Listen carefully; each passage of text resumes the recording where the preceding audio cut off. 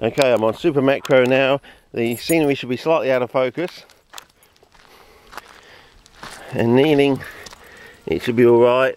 And now when I go in for these things, it should actually do super macro.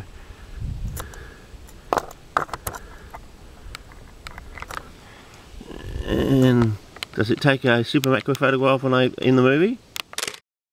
I suppose we're going to find out.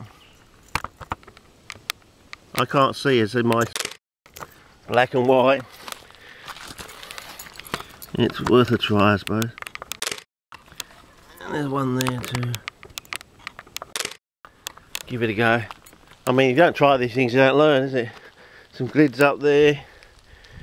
And it's probably all out of focus now because, as I said, we're on super macro. And because of that, it's probably burning up the old megapixels, isn't it, onto the card. So, yeah, it's just a test run. By next year, we'll have all these skills. We'll know exactly what to press, what to do, and when and where. Okay. Over one end of the clip, we're just going up to this grid that's on the edge here, on the precipice. I know, take a shot of that. Is that in focus? We'll see. Okay, I think that's it, and we'll go down to that pool and have a wander through there. May have to get the old wellies out.